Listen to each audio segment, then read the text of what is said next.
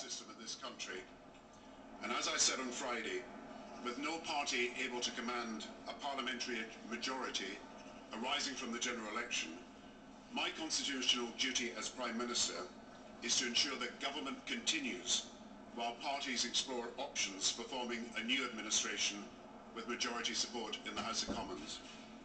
The business of government has continued, including concerted action in Europe today to avert the financial crisis in the euro area. Alistair Darling, the Chancellor, spent much of his time yesterday at the European Finance Ministers meeting in Brussels. This morning I've had conversations with the President of the European Council, the Managing Director of the International Monetary Fund, and the President of the European Central Bank. I have said I would do all I could to ensure that a stable, strong and principled government is formed, able to tackle Britain's economic and political challenges effectively. As we know, the Liberal Democrats felt that they should first talk to the Conservative Party. Mr. Clegg has just informed me that while he intends to continue his dialogue that he has begun with the Conservatives, he now wishes also to take forward formal discussions with the Labour Party. I believe it is sensible and it's in the national interest to respond positively. The Cabinet will meet soon. A formal policy negotiating process is being established under the arrangements made by the Cabinet Secretary, similar to the negotiations between other parties.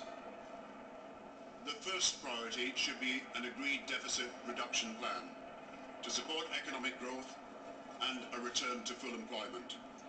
I know that both parties recognise the importance of ensuring economic stability in the markets and protecting Britain's standing, and both are agreed on the need for a strong and full deficit reduction plan over the coming years. There is also a progressive majority in Britain, and I believe it could be in the interest of the whole country to form a progressive coalition government. In addition to the economic priorities, in my view, only such a progressive government could meet the demand for political and electoral change which the British people made last Thursday. Our commitments on a new voting system for the House of Commons and for the election of the House of Lords are clearly part of this. I would, however, like to say something also about my own position.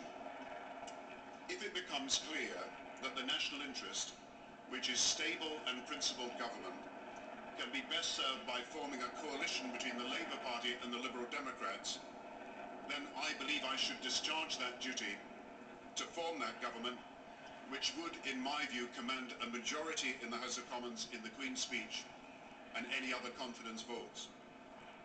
But I have no desire to stay in my position longer than is needed to ensure the path to economic growth is assured and the process of political reform we have agreed moves forward quickly.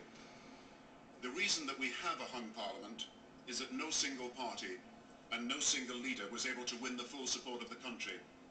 As leader of my party, I must accept that that is a judgment on me. I therefore intend to ask the Labour parties to set in train the processes needed for its own leadership election.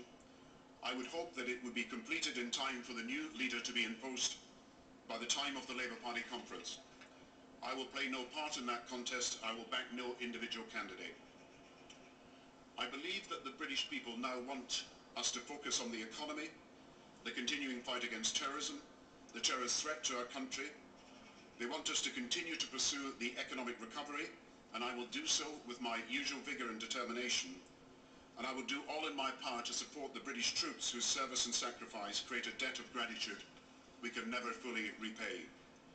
And I believe on Thursday the country was also telling us that they want a new politics and that the political reforms we seek will help deliver that change.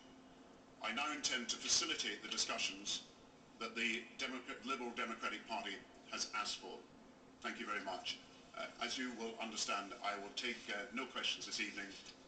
Other discussions can be had later. Thank you very much.